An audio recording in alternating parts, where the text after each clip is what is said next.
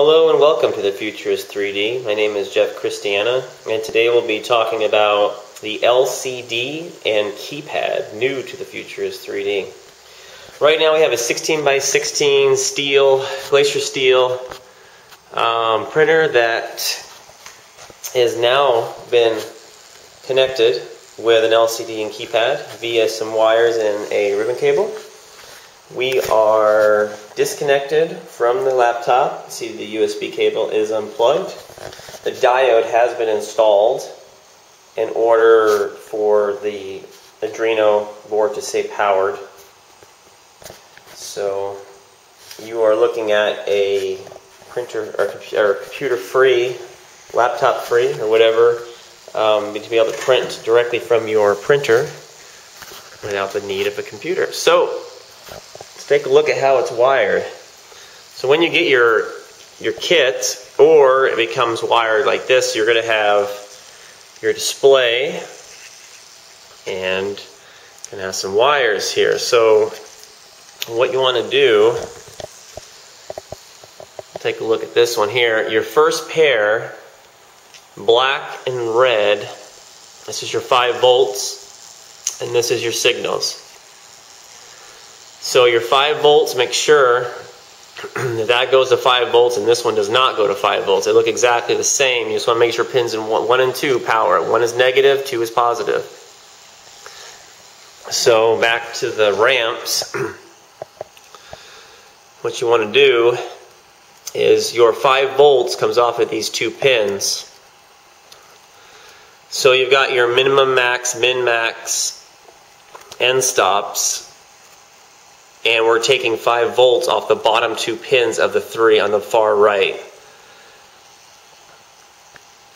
Now on the right hand side here, we've got your signals. So you're looking at 7 or 6. You got 6 total here. And these headers need to be soldered in place. We can send you those headers if you do not have them. I believe I'm just going to include them in the kit. They're very easy to solder.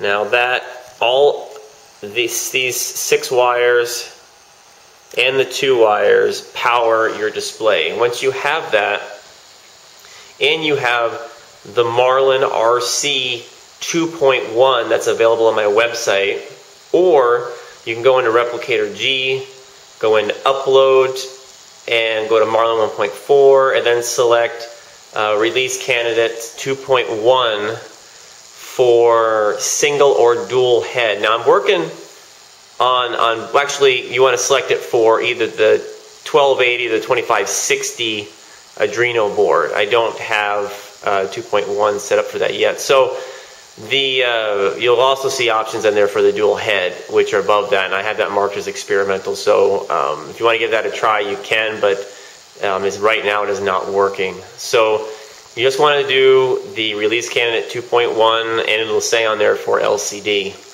and keypad. So once you download that firmware, your LCD screen will fire right up and give you instant stats of your printer. So the next step is to hook up your keypad. So when your keypad comes, look like this. You've got your ribbon cable on the front here. So to wire it up, very simple, 10-pin ribbon cable, plug right in, pin 1 to the left, run your ribbon cable, and that goes to your auxiliary 2-port on your RAMPS 1.4 board. So you just plug it in, pin 1 on the left, and when you have a successful connection, you can go ahead and press, let's see if I can get back here, press the enter key here, and you've got control. So that's how to hook up your LCD screen and keypad. And remember, you can always email support@thefutureis3d.com, and we will walk you through this. I'll also try to put up some documentation, some pictures that'll help you through this. Next video, we'll show you how to use it. We'll talk to you later.